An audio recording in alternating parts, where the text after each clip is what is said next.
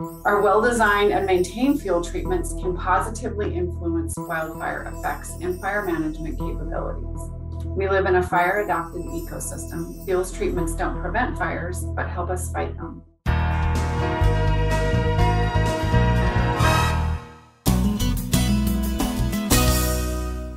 Much of the land that makes up Jackson County is national forest land, and that means that good management is essential to maintaining a safe and healthy environment. The BLM is responsible for much of this effort. They've presented their progress and plans as we approach the 2022 fire season. The public lands we manage are interwoven amongst the communities and private properties in the Rogue Valley, as you know.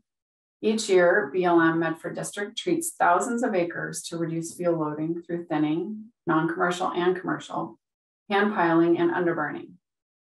Our fuels treatment objectives are to reduce the fuel loading and negative post-fire effects, such as widespread canopy mortality, provide strategic locations for fire personnel to safely engage wildfires and limit large fire growth, and improve overall health, forest health, and promote long-term fire resilience.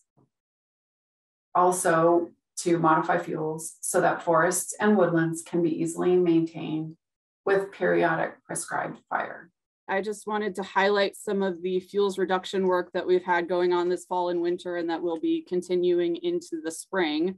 We've completed about 589 acres of existing piles that we've burned this past fall and winter in the Upper Applegate area and the Howard Prairie Reservoir area. We have an additional a little bit more than 1,100 acres that are currently under contract, and the work is ongoing and will be continuing for the next few months in the Upper Applegate Watershed Project area. And we also hope to add another approximately 500 acres to a contract also in the Upper Applegate Watershed area. And a lot of those units were strategically chosen in conjunction with the work the Forest Service is doing. So we have some units directly abutting fuels work that they're doing, so we can kind of have a more landscape-wide approach that crosses boundaries on those fuels treatments.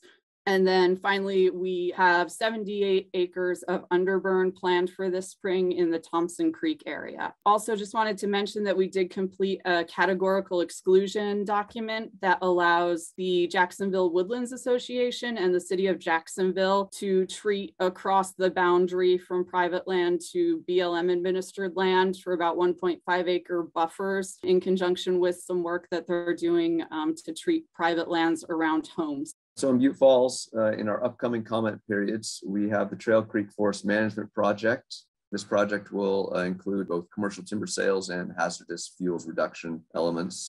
In the implementation stage, we have our Round Oak Hazardous Fuels Reduction Project that we've been working on. We issued a decision in December of 2020 for this project. In 2021, we thinned, piled, and pile burned about 40 acres. And we have another 120 acres of thin and hand pile that's currently on contract for this year.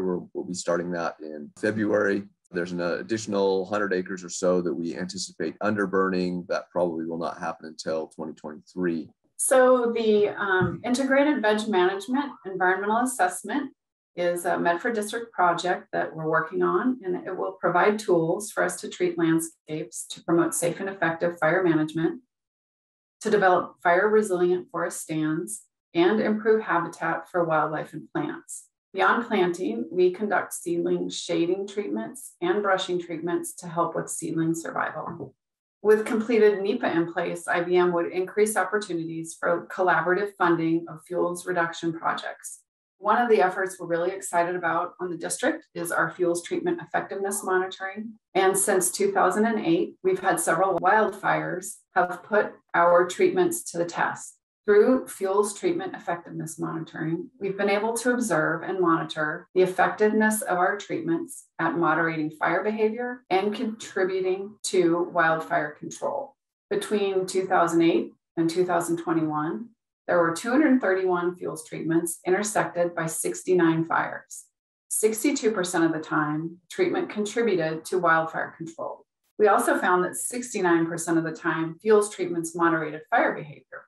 In the 13 previous years, 30 fires have started and were contained within a fuels treatment. We've learned that hazardous fuels reduction treatments have allowed firefighters to safely use direct attack methods due to slowed rate of fire spread and reduced fire intensity and flame lengths. Strategic treatment locations provided safe anchor points for burnouts along roads, thinned tree canopies, and increased ability for retardant and water to reach the forest floor. We live in a fire-adapted ecosystem. Fuels treatments don't prevent fires, but help us fight them. The treatments increase resiliency, contribute to fire suppression efforts, and help protect communities.